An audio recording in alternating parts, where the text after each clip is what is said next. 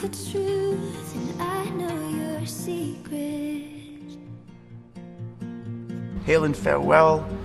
This has been an incredible journey. I would just say that we have the best fans in the world. Getting to share that experience with the fans and have you guys come on this journey with us has been beyond a dream come true.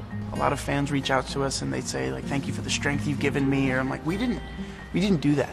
We just created the opportunity for them to find that strength, or to find that version of themselves. They want to discuss things and talk about things, and they notice every little detail that every department takes such care to put into the show.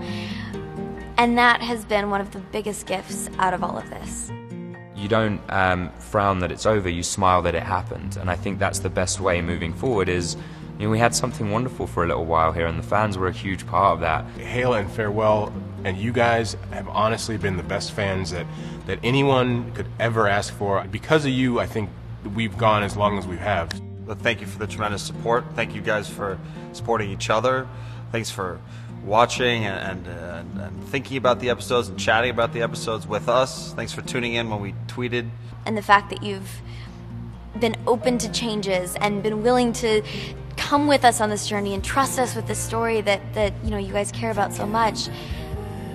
It's been unbelievable, and this fandom truly is unstoppable. So I would just say, keep on keeping, because these fans have really, I've learned a lot from them, and it's been a really incredible experience. Everything you did wasn't in vain.